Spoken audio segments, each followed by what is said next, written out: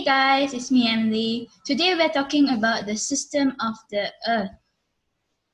System of the Earth consists of 5 spheres, which is hydrosphere, atmosphere, geosphere, cryosphere, and biosphere. These interact in a complex relationship to form the Earth that is stable and balanced.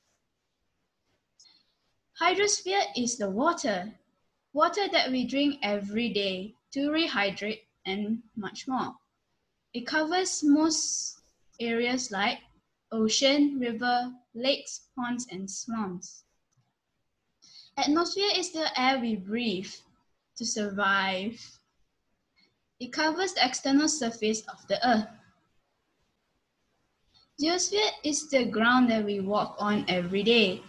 If you go mountain climbing, rock climbing, and more, you will know that it's mostly rocks and minerals there. Cryosphere is the ice. You can normally find that in the South Pole or North Pole. It's the ice zone covered in glaciers, snow, and ice sheets on the sea. Biosphere is living things. This life zone consists of organisms such as humans like you and me, animals, plants, and microorganisms. Thank you so much for watching this, and since you're watching this, why not follow me on my Instagram that is shown in the slide, and go visit my blogspot. Thank you so much. We'll see you